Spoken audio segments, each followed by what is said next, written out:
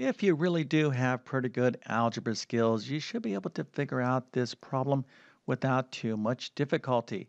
All right, so we have this variable expression, y divided by z all over t times y. What is this thing equal to? All right, now we do have a multiple choice question, and let's take a look at our answers. So A is z over t, B is t over z, C is 1 over zt, and D is z times t. All right, now feel free to use a calculator, but if you think you know the answer, put that into the comment section. I'm going to walk through exactly how to simplify this variable expression in just 1 second. But first, let me quickly introduce myself. My name is John, and I have been teaching math for decades. And if you need help learning math, come on over to my site, tcmathacademy.com. You can find a link to that in the description below. And if this video helps you out, or if you just enjoy this content, make sure to like and subscribe, as that definitely helps me out. All right, so once again, we have this variable expression y divided by z all over t times y. All right, so what is this all equal to? Well, one of these is the right answer, and let's see the correct solution right now. So the correct answer here is C, which is 1 over zt. All right, now if you got this right, I definitely have to give you a nice little happy face and an A plus. Very good. Now, just a tip for those of you that are still math students, never leave a multiple choice question blank, all right? Always take a guess. So if you guess that the right answer is 1 over zt, well, congratulations. But let's make sure you actually understand the algebra. All right, so once again, we have y divided by z all over t times y. Now, the first thing that we want to do is kind of rewrite the problem. All right, so here is our problem, and we want to express this numerator differently. We have y divided by z, so we have this division operator right here. So let's express this as a complex fraction. So that's going to look like this. So instead of y divided by z, we want to write it this way. So this is y over z, which is the same thing as y divided by z. So this is our numerator, but of course you can see I have it written as a fraction. And this is going to be very helpful in just 1 second. And also I'm putting it in parentheses. Okay, it's always a good idea to put variable expressions in parentheses if they are not there. Now down here in the denominator I have t times y. And in algebra, when you want to multiply one variable by another variable, you simply just write those two variables next to one another. So ty is the same thing as t times y. All right, so what we're going to do here is change this expression and work with this expression. All right, so we have y over z over t times y, or ty. Okay, so now what we're going to do is think of this problem this way.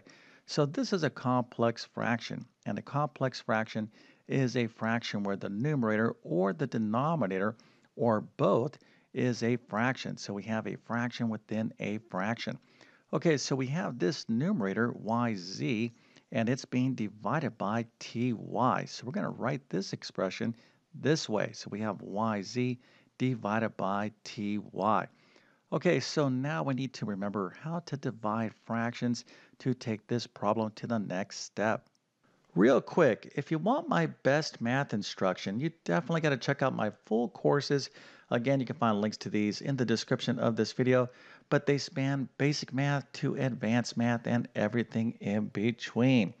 Okay, so let's keep going with this problem, and don't forget to like and subscribe, as that definitely helps me out. All right, so now we need to remember how to work with fractions. Okay, so I have y over z divided by ty. So let's think of this ty as a fraction by simply putting it over 1. So now I have one fraction being divided by another fraction. Now, of course, we have algebraic fractions, and remember, a variable in algebra simply represents a number. So the rules with numeric fractions are going to be the same as these fractions right here. Okay, so how do we divide fractions? Well, this is very easy. What we're going to do is change the problem from division to multiplication by flipping the fraction to the right of the division operator upside down. In other words, finding the reciprocal. Okay, so we're going to take this ty over 1 and flip it upside down. So now we have 1 over ty, and we're going from division to multiplication. All right, so now we're going to multiply these two fractions, and this is very easy. Okay, so how do we multiply fractions? All we have to do is multiply the respective numerators and denominators. All right, so y times 1 is y, and then z times t times y is zty.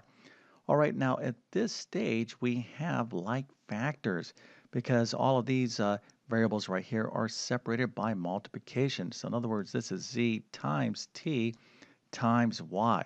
Okay, so we have a factor y up in the numerator, and we also have a factor y down in the denominator. So we can cross cancel those two factors right there, and we're left with 1 over zt. Now you might be asking yourself, well, I don't see a 1 up here in the numerator. Well, 1 is always a factor of anything, right? So we have a y right here, so that's really y times 1. So again, we're going to cross cancel these y's, and we'll be left with 1 over zt. Okay, so again, this is the final answer, and hopefully you understand the algebra to do this problem. Now, if you need help with algebra, let me suggest a few things. One, I have a ton of algebra videos on my YouTube channel, but you may want to check out like my pre-algebra or algebra 1 courses.